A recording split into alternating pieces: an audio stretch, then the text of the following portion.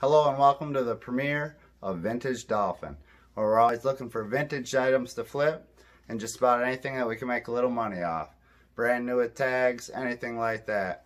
So I'm brand new at eBay, just opened the store up, made a little money, actually shut it down during the COVID times, but I've been able to source some more, and I'm going to take you around on this channel and do lots of garage sale videos on what we can find at the thrift store, and some other little secret ways to find good deals, buy cheap, sell as high as we can get.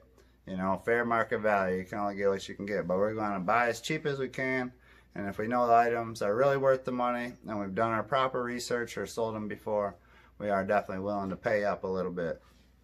But I hope everybody is doing all right, and I think selling on eBay, Poshmark, whatever your platform, I choose eBay. But whatever it is, it can definitely help you with a little extra money on the side, and it's pretty fun going out to the thrift stores or hitting the garage sales. Good hobby and something you can do. I'm going to try to turn it into a business and be a little more full-time than maybe some. So I hope you guys get a lot of good tips from watching these videos, and I'm going to take you around and show you some of the stuff that I bought. I bought kind of a lot of stuff for starting off without a ton of sales and having my store closed down while it's on vacation mode for a little while. But we are opening back up, so it's official. Vintage Dolphin will be open, and you can get on there and check out all the cool stuff we bought.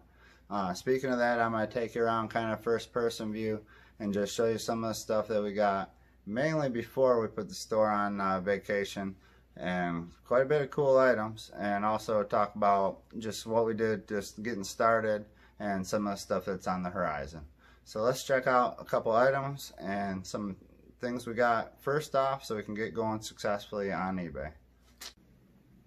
So I thought get shipping supplies that are free for sure. We did pick up some of these envelopes just so we could get started and use some cheaper tape, but I have been able to source a nice tape gun and proper roll of tape for doing this, and a nice scale. I can't remember exactly, you'd have to check it out, but it goes up to I think 300 pounds or something like that. It seems to be quite accurate, so we're definitely going to need that kind of stuff. We got a printer that prints with black ink, so at first we can tape our labels on and print them off the eBay store, which is going to save you a little bit on shipping. And then when we first started on eBay, when you're brand new, sometimes people don't trust you. So if you put your name right in your pictures, it helps people know that you are who you say you are. So that's a little tip to get you started and to get you some positive feedback. Also, some things as far as shipping supplies, we actually bought on eBay to help get our positive feedback up through purchases. And this is just some of the items over here. Show you kind of some of the stuff we've been finding. Paid up $7 for brand new with tags. Real nice tiger shirt there. I look for NASCAR stuff. I look for vintage, obviously. Vintage Dolphin. Check this out. This is one of my favorite finds right here. ESPN Total Sports Network jacket. From somebody in my day, ESPN was everything. There wasn't as many places to get your sports back then, so ESPN was definitely everything back then. I'm sourcing ugly Christmas sweaters and shirts. Be ready for a nice Q4, because Q4 is always when everybody does the most shopping. So I think Christmas items aren't a bad idea if you can afford the inventory. Tie up a little money till the end of the year, but that's a strategy I'm going with. We look for as many college t-shirts and that kind of stuff as we can find. Tommy Hilfiger, Nautica, Polo, that kind of stuff. I can't see a logo on that one.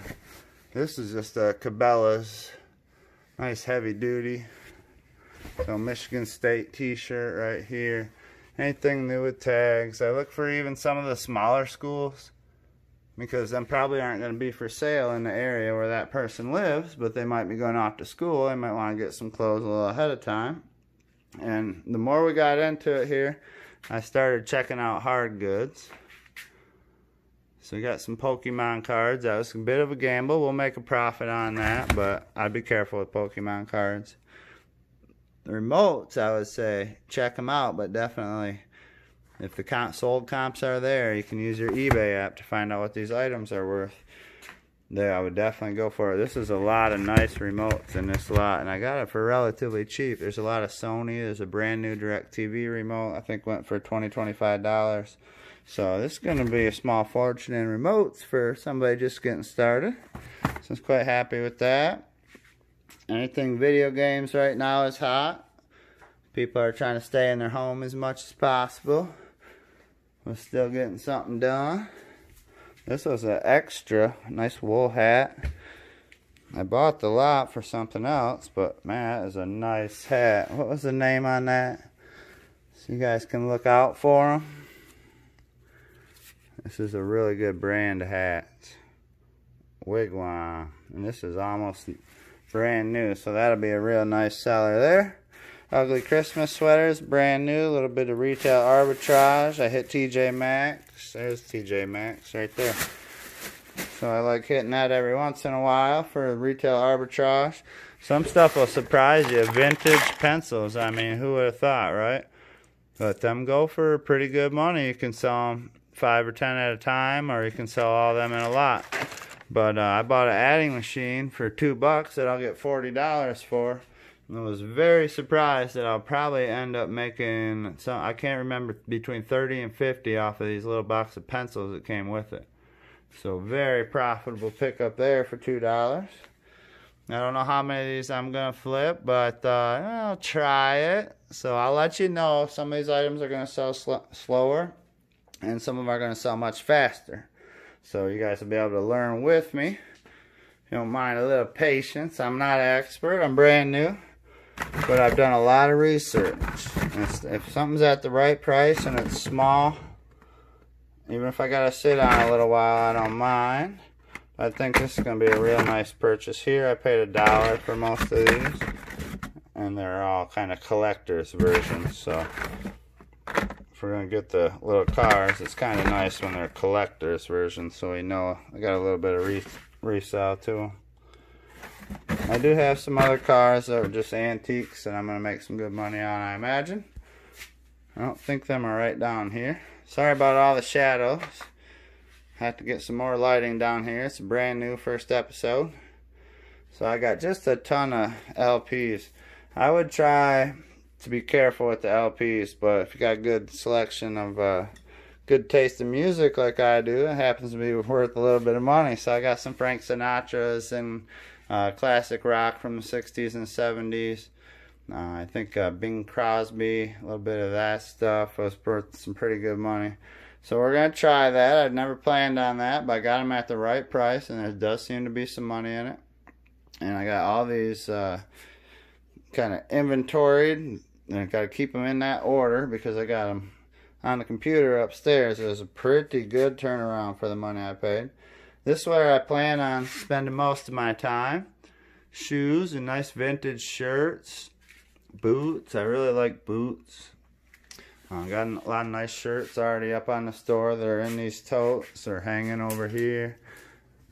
That's a big Nautica, 3X Nautica. So I do look for the bigger sizes too. I think they demand a little higher price. Whoops. I can't wait to get this decked out down here and just make it beautiful. Maybe get a proper studio for filming. But for right now, you guys stick with me. You can make some money and maybe we'll both build a studio. And we can afford it. Look at these beautiful things. Antique, brand new, never worn. That is a vintage Dolphin right there. I think these were Sorrels. Yep, Sorrels. My mom's trying to claim them, but she doesn't know how much they go for. So, odds are that's going to build the business right there. Love you, Mom. We'll find you some new boots. I had to pay up for them a little bit. I think they went for $12. Not too bad, though, considering what they're worth. Baffin boots. Almost brand new. Them things demand a $100 bill, I do believe. So I'll be learning as I go because some of this stuff's a little bigger and it weighs a little more. So we'll really find out. We'll do our learning lessons with you on the shipping. But I've been researching as much as one can research. Sometimes it's going to have to, I'm going to have to learn my lessons on my own. It might cost me $1 here or there, but I'm willing to get it going. Learn our lessons, and then I can relay them over to you. So if you guys stick with me, hopefully I can save you some money on the old shipping department. Alright, well, I hope you guys like this first look around. I got a bunch more stuff actually that I've been sourcing that's not right here. I'll be cleaning it up and getting my shelves built and getting stuff stored down here nice and proper. But definitely tag along. Hopefully we can make a little extra money, have some fun finding lots of fun clothes. I know I definitely enjoy it. There's a lot of business behind it, but the fun part's going out and finding the treasure and thinking a little outside of the box. You never know what could demand a little bit of money. So if you want to learn some lessons with me, keep following along, and we'll see you on the next one.